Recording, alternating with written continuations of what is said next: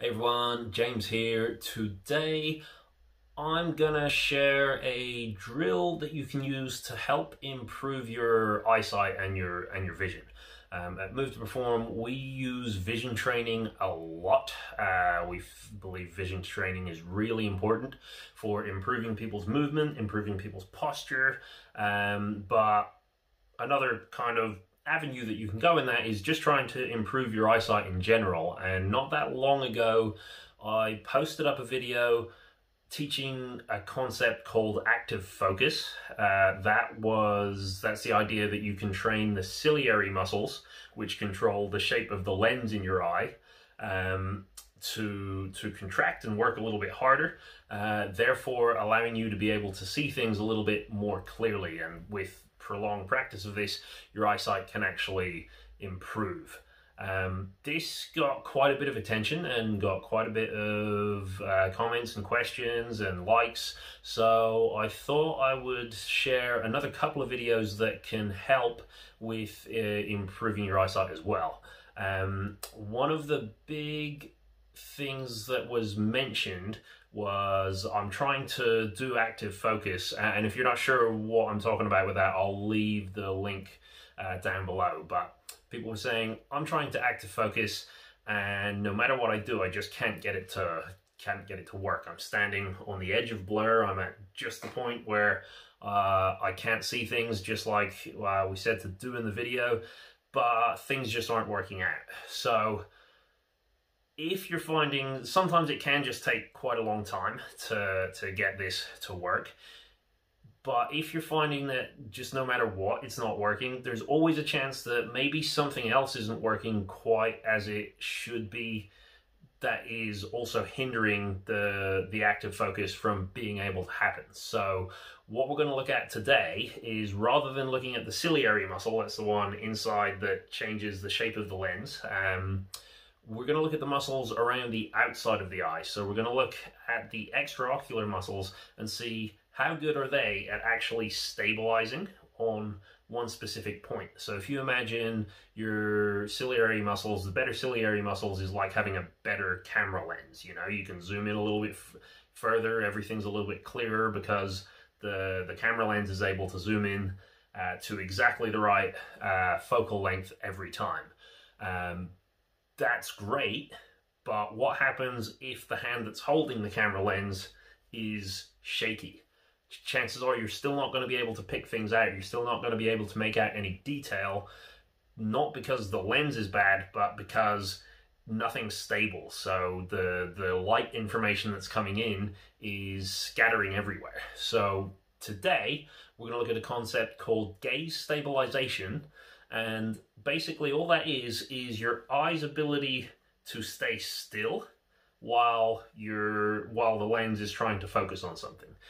For this, you're going to need a pen or something with a thin tip. And all you've got to do, you're going to hold about roughly arm's length away.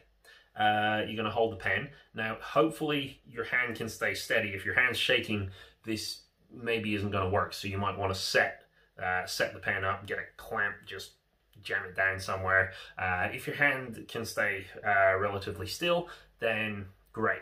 And all you're going to do is basically have a staring contest with the pen. So I'm going to hold it directly in front of my nose. I'm going to stare at it,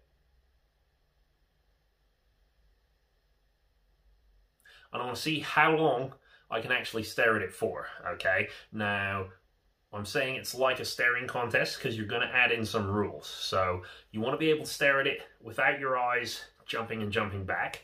That might not be something you notice that you're doing, so maybe film yourself when you're doing this as well. But for some of you, you will notice it feels like you're staring at it, and then it feels like you can still see it, but you're not really looking at it, and then it snaps back. There's a good chance that your eyes have just they were tensed up in one position, and then they just needed to rest, and then tensed up again.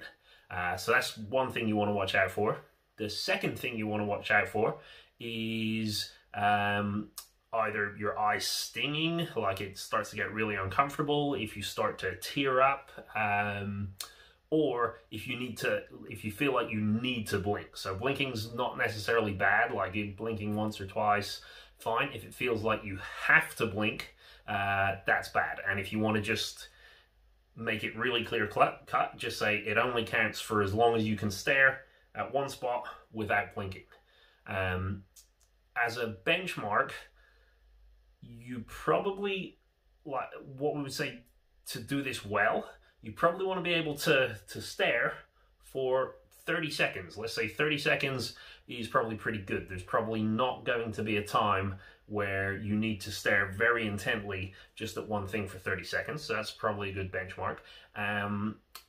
If you find that you can't even get to 5 seconds when you're staring, that's probably something that's going to need work, and it's very unlikely if your eyes are not able to fixate for more than about 5 seconds without needing to jump and shift and just do whatever it takes to relax those extraocular muscles. It's very unlikely that the ciliary muscles are going to feel comfortable trying to zoom in on stuff when actually it's being shown a different picture every time.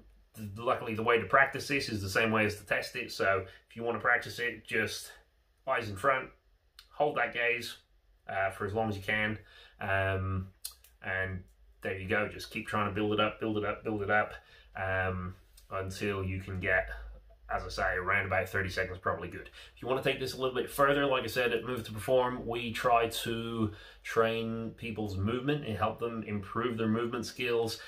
You can also just try this in multiple positions. So keep your head still, just bring the pen to somewhere else, move your, don't move your head, move your eyes, and see in that new position, is it better, is it worse, is it the same? Can you hold for just as long, or can you find one position that actually things start to freak out, it doesn't like it? You may be surprised. You may have some that work really well, some that don't work really well. Maybe one side, things don't work as well as the other side. You don't know until you test. So let me know how you get on with that. Let me know if you have any questions in the comments. Otherwise, thanks for watching. If you would like more information on how we use vision in aiding with movement and posture, feel free to message us on here.